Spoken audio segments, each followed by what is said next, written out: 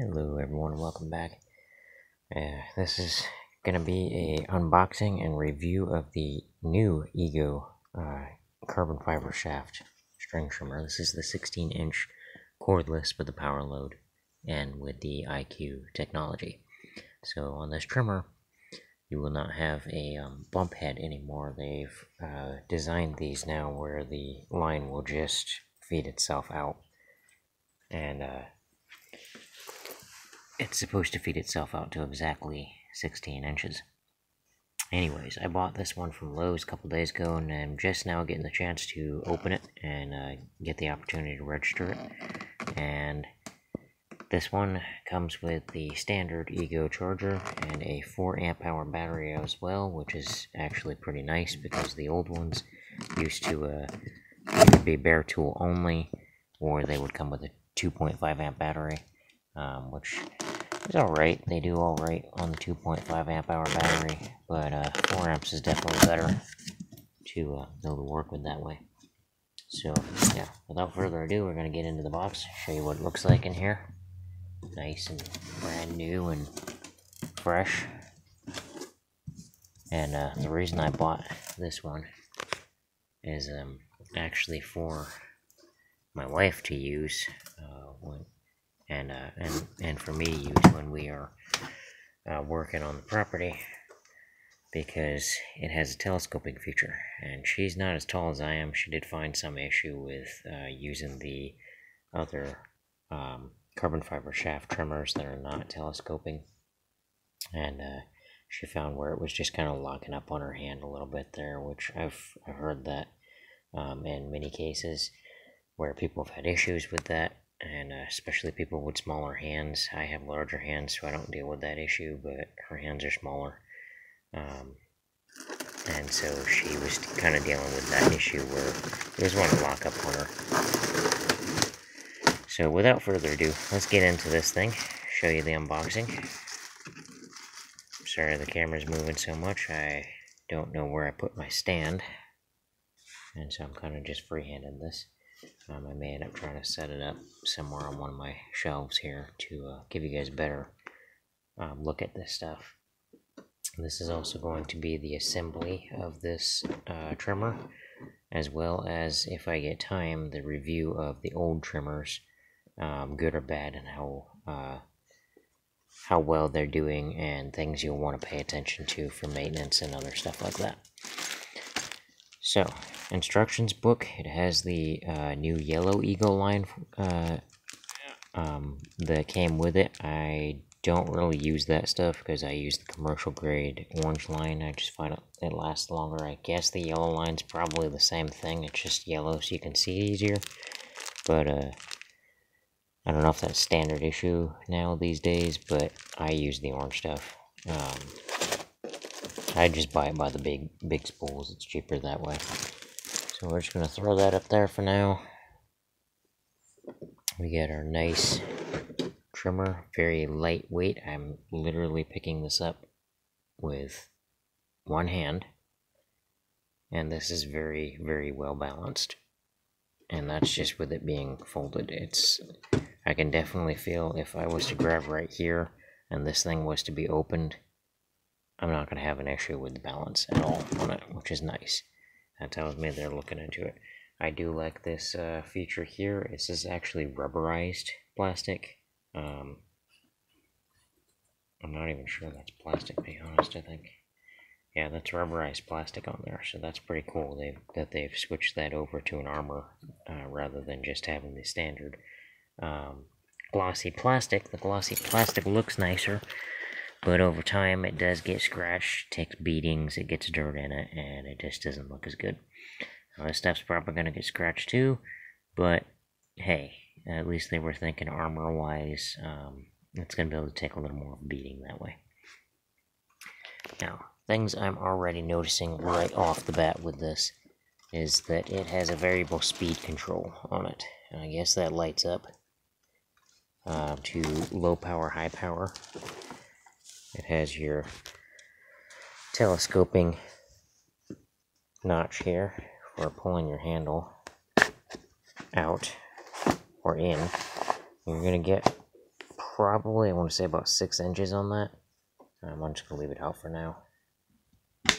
So, but it doesn't seem like a lot, but 6 inches actually really can make the difference on these trimmers, as far as if you're a smaller person and you just need to close it up 6 inches smaller, then you always have that option. Sorry, I'm holding the camera still here. You always have that option with it to just kind of get it where it's more comfortable for you, anything within that range.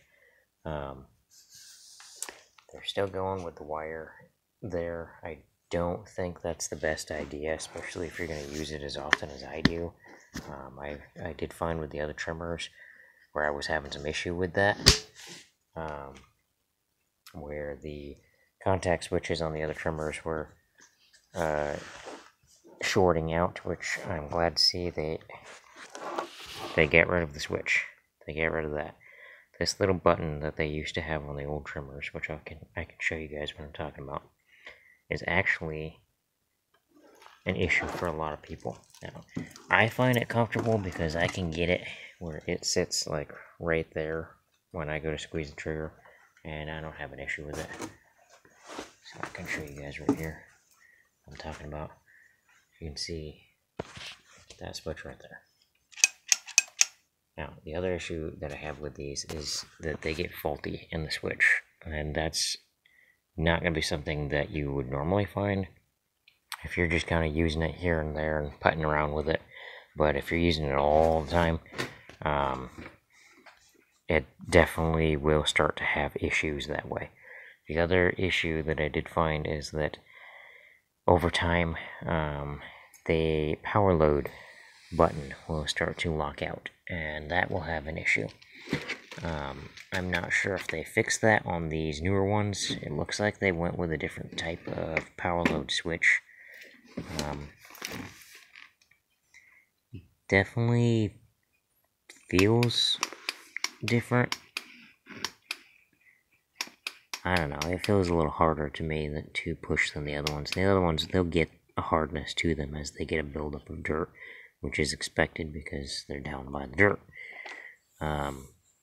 But I think what happens is the dirt actually gets into the groove when you push the button to reload it, and that actually causes it to get some form of a buildup inside the mechanism, and it keeps it from making contact metal to metal when you need to use the power load.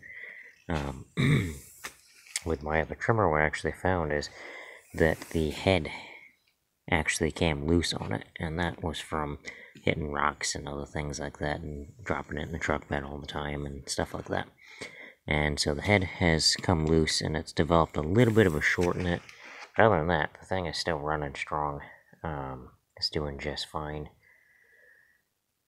If you run them too much, though, and you try to take them into stuff that is more meant for like a brush cutter, they will overheat, and if you keep running them after that, they will actually burn out on the motors.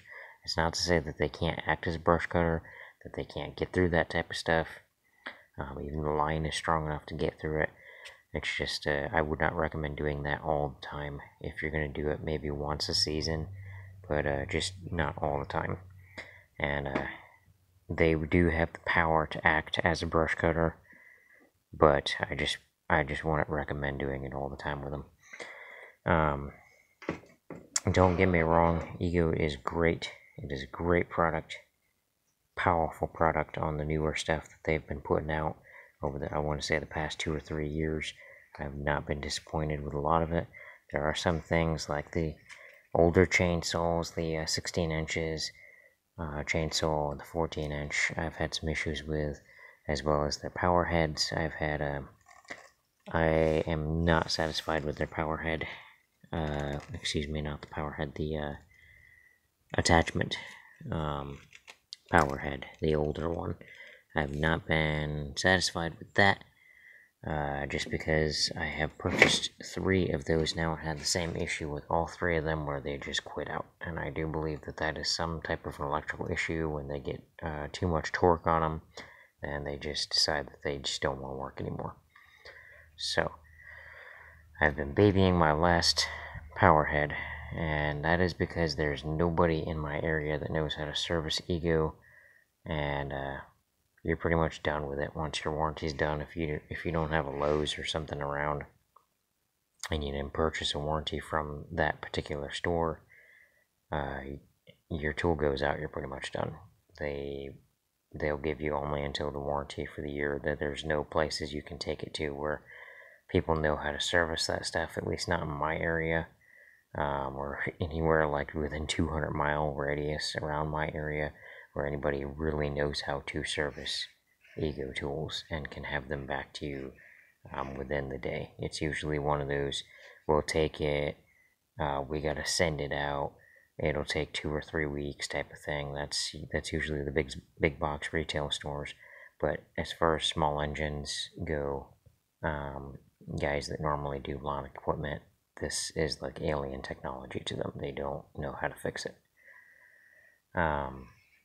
So that's the downside. The upside to it is they are very powerful, very reliable, very durable tools, and they do compete with gas. Not talking about just little 2-cycle string trimmers. I am talking about these things are on the level of Stihl. I wouldn't say Stihl is professional level, but I would still say that they are definitely past Stihl's baseline gas models. And as far as the endurance of them, I would say if they had a technician that could work on this stuff in the area that knew how to fix these Ego trimmers, they would be doing very well that way, because these things will last you a lot longer than gas before they need any form of maintenance on them. And you can beat the fire out of these things. I wouldn't recommend it, but you can do it. And they are a little bit pricey up front, but they will save you a lot of money in the long run as far as maintenance goes. Gas is always the carb goes out, or the fuel line gets clogged up with something, or the valves or cylinders or things like that need to be replaced, or they're rubbing wrong or anything like that. And it's just that stuff tends to pop up randomly at any point because you're dealing with a lot of heat, and then you get a good hot summer day and a lot of that stuff just warps, and you're pushing a lot of heat and combustion or through those combustion chambers, and then you get a hot day on top of that, and it just causes the metal to warp through. Another feature I am noticing here that the other trimmers do not have is a locking feature. If I'm looking at that correctly, it's either a locking feature or a safety feature to keep it from engaging. I think that might be a safety feature. You have to click it in to keep it from engaging. Yeah, that's what that is. So you can't squeeze the trigger on this by accident unless you pull that up, which is basically the same thing that the other switch was, but the other switch actually had a contact in it that was making connection. This one's just a little plastic clip that kind of folds up and gets out of the way. So we will see if that is cheaper or better in the long run than the other trimmers.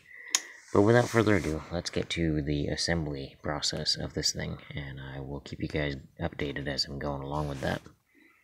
So pretty much these are self-explanatory for putting them together. You don't really have to think about it. It's pretty much just, you don't even have to read the instructions. It's pretty much just putting the guard on and the handle, and that's usually not hard at all. Unless this is your first time ever building a trimmer, in which case, read the instructions. They're pretty self-explanatory. Alrighty, guys. So, back to it. Just wanted to give you an update. The way to put the guard on these, there's 2 screws. It goes onto the bottom like that. Don't try to mount it to the top, because it won't work. So you just connect it straight to the bottom. It's parallel with these 2 screws on the top. You have 2 screws on the bottom, and they're going to give you an Allen wrench in your package for that to screw those in. It's probably about a maybe minute and a half process of putting that on there. So yes, without further ado, that is how you put the guard on. Sometimes you can operate these without the guard. Would not recommend it because they are powerful. They will throw stones, and just if you get like a manicured area, then I mean it's fine. But if you're gonna be working in a rough area, would not recommend it. Alrighty, so let's get the rest of this thing built, and then we will fire it up so you guys can see how it runs.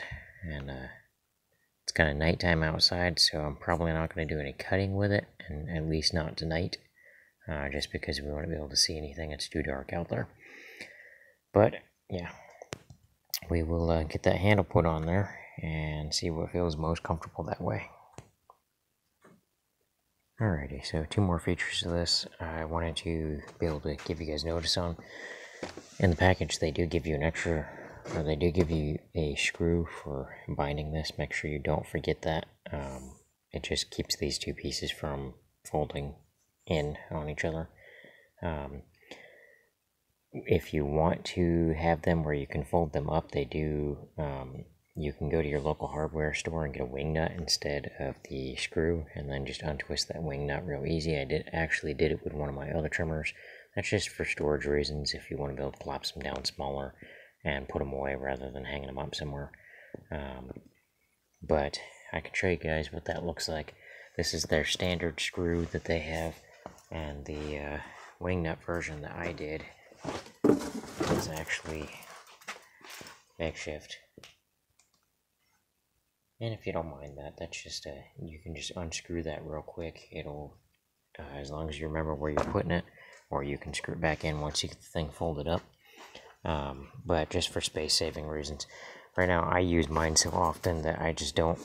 I'm just in that season of work where I just can't put them away, so I keep them out and hung on the shelf. But when the wintertime comes around and I don't need these for work anymore, then I just will use that wing nut more often and just fold them up and put them away.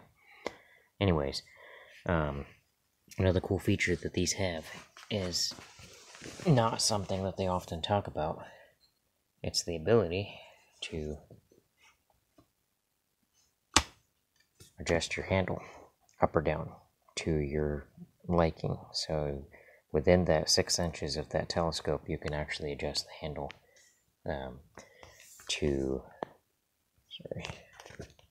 get this closed up here real quick.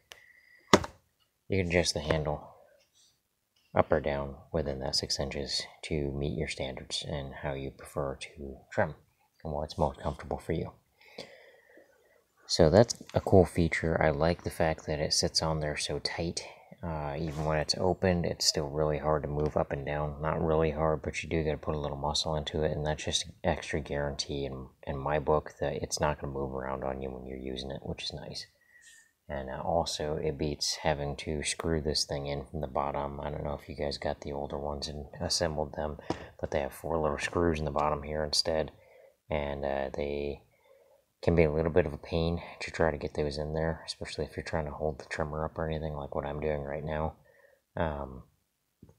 This handle can be a little bit of a pain on this particular model to get it on there, but once it's on there, it actually just seats in real nice. It does have a little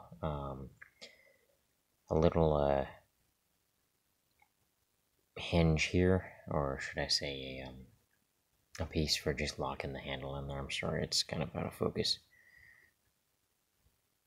Let's see if you guys can see that. Come on. There we go. So just a little plastic wedge there that slips up in there to keep it from moving around. It's a nice little extra feature.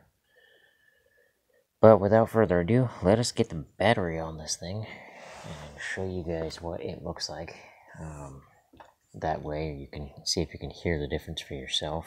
I don't know if you guys are using the old trimmers or not, but these newer ones definitely have more of a high power electrical sound to them. Just from my perspective, they just put out a lot more power. That's why they make that. These Line IQs, I'm not sure if they went with a different motor on them. I would assume that they're probably either using the same one as the previous model, or that they went with a more powerful motor. From my understanding, if they're going with 16 inches on the line, they probably have a different motor in there that's able to take that type of line and that type of abuse. The motors on the model under this they did pretty good with those. They can take a pretty hard hit, heavy beating when you're using them. They almost act like brush cutters. So if Ego put a more powerful motor in this thing, I would be very happy with that. Because that's basically going to be a brush cutter at that point. And I'd be alright with that. So this thing, I think they already preset these to 16-inch line. It looks like they do set them like that because that's going to cut off on that blade there when it does come around, and that's going to make it where you're getting that nice even flat cut on your line. If it's jagged, it's not going to cut your grass straight, or if you're doing any type of edging with these things, it'll just chunk up a bunch of dirt and stuff like that. So you guys have to excuse the mess in the background. I still have not gotten a chance to fully assemble my workshop yet for this stuff. I've been very, very busy this season and doing lawn care, and also I've been trying to do some personal projects like working on maintenance for the equipment and vehicles, and building a deck and things like that. Just trying to get stuff like that in order before winter time comes around. A lot of outside stuff. I figured if fall and winter come around, I'll just be in here working where it's a little bit warmer. Alright, so let's get a battery on this thing and fire it up for you guys, and maybe sometime on Sunday we'll end up doing a demonstration as far as what it can do. Saturday is my Sabbath day. I'm a Christian, and I do believe that is a day of rest. It's not something that is enforced by me. As far as if it's something type of mandatory work that really needs to be done, I do believe in doing that. I just call it my donkey. And the parable Christ refers to in the Bible, but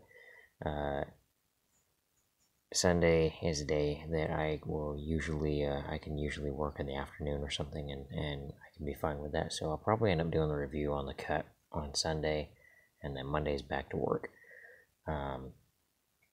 But yeah, let's slap this battery on here and show you guys how they do say that before you drain these out all the way on a tool, that you should charge them up all the way. So I'm just going to do a small demonstration as far as just so you guys can hear the sound of it, and then I'm going to throw it up on the charger and let it charge.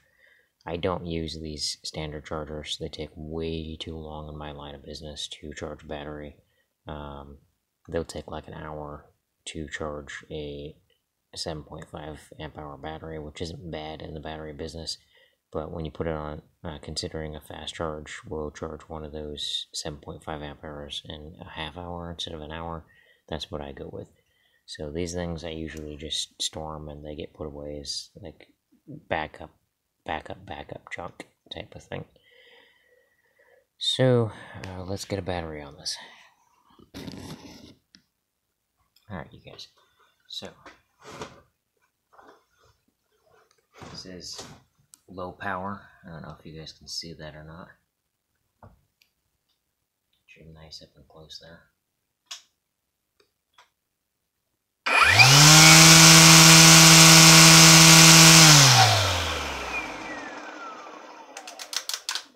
So that's the low power. You'll hear the difference in the higher power.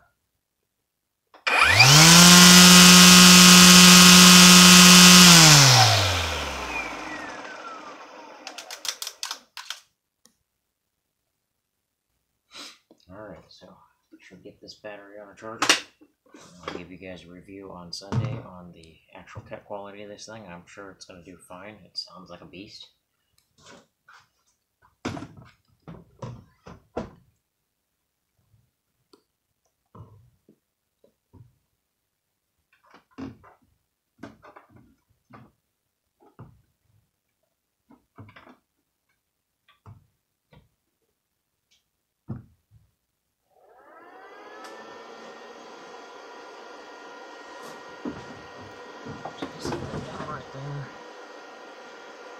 Okay, so I know I told you guys I will give you a review of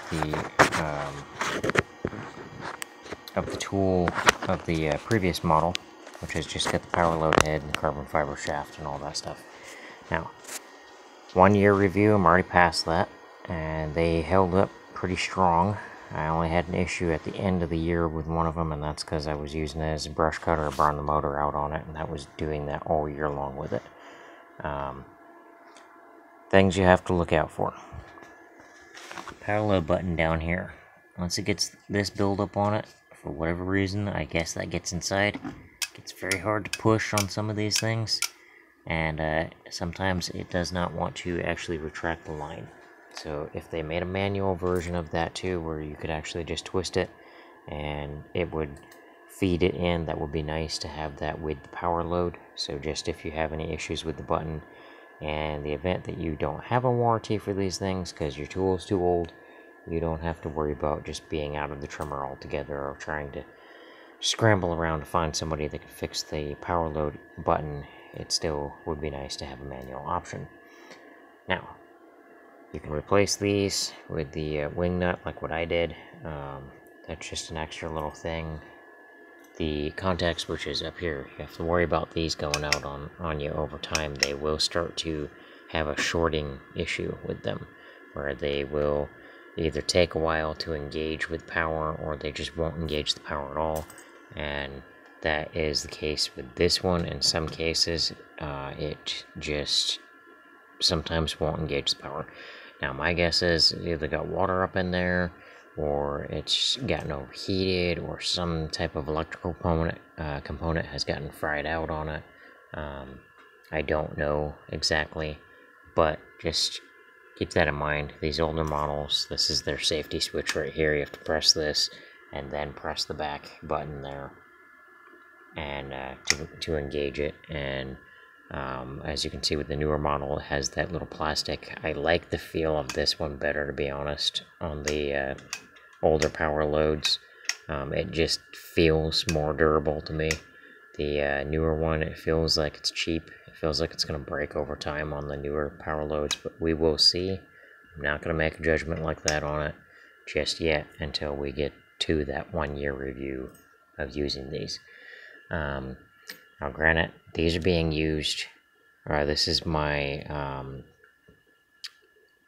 second year in on these, and they're still running strong. They do have their issues with them. I got only one that I had to put top stock, and that's because it flat out just stopped working on me. The motor burned out on it. One of these I got as a replacement. Ego does not require you to send the previous trimmer back when you do the warranty on it. They just send you out another one as long as you still have the warranty, and I had to fight with them a little bit on that. That was a little bit of a story. They sent me out a replacement. They said it was brand new. I've had issues with the power on it. The same. I don't think it was brand new. I think it was refurbished. So watch out for that. Make sure you're letting them know that you want a brand new trimmer if you're going to exercise your warranty, to have that replacement with the brand new trimmer. Another feature that you can add on to these things is the harness or the shoulder strap. Now, I don't really use these, but it is nice to be able to have them in the event that you're hanging the trimmers up somewhere, like in a trailer. You can have an extra little clip to put them on. I did take the guard off of one of these. It helps if you're going through natural streamlines or anything that's tight quarters that way, or if you're not worried about throwing rocks and hitting cars and other things. If you're trying to get down in ditch lines and stuff like that, it does help to take the guard off. It also takes about 2 to 3 pounds of weight off of your trimmer. Makes it a little easier to carry around. I know it's not a big deal for a lot of people, but when you're doing that 8-10 hours a day, like some of these commercial guys are, it will get to you after a while. Another thing, if your blade gets dull, your trimmer line, if not properly being expelled out, if you don't get it perfectly even when you bump or when you go to retract these in from the power load, if one side is longer than the other and your blade is dull, it will actually whip up here. Now, that is the case that happened in this one. The line whipped up, got caught on the blade, did not cut, threw the thing off, and it actually ripped right through the guard. Right through it. So that is showing you how powerful these trimmers are. Do not play with them Do not treat them like they're toys just because they're battery powered. They are very powerful, very dangerous tools, as any lawn care tool is. And if you want to see that, that's some hard, heavy-duty plastic. This is like the same type of guard that Stihl puts on their stuff. And this thing, the line just completely thrashed it. So, that being said, don't play around with it. You get your fingers down there when that thing's spinning fast enough, because you didn't wait after you turn the power off on it, you're going to have some issues with getting your fingers cut. And trust me, if that can go through a giant 1-inch thing of blackberry, which I've seen it, I've done it before, it can definitely go through a finger. So don't play around with this stuff. If you're going to use it, respect it. Anyways, as far as my review goes on these, I would say the customer service, not the best. At least for the past couple of years, they haven't been, and I think they might get better as we get it past the COVID thing. But my warranties on my tools expired long before I could even exercise the warranties. Called them many times, never got a call back. Had to get the BBB involved, and I finally ended up getting a email back from customer service and to replace the trimmer that went down. And I had a few other tools that went down, but because the warranty was so far expired on them, they did not want to honor that. So watch out for that. The more people I think push with that, the more likely they're going to fix the issue within their customer service. Other than that, great tool. They do have electrical issues that happen if you're really using them all the time commercially, or you just happen to have a lot of work to do on your property and you just love getting out and using the trimmer for a few hours at a time. These tools will last you forever. I mean forever. If you're just using them residentially and you're just taking them out every now and again, they will last you forever. On the commercial level, if you're using them for professional use, they're going to get you probably, I want to say, about 2 years or so before they start even having issues. They'll start having issues at the tail end of that, and usually it's something that it's not one of those things where one issue happens and then the next issue and the next issue, then that type of stuff.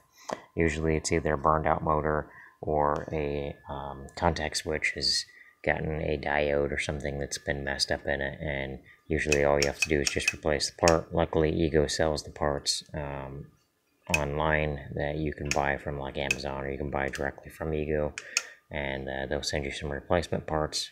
Not as expensive as having somebody else do it. If you don't have a warranty on them anymore, it's worth looking into figuring out how to do it yourself.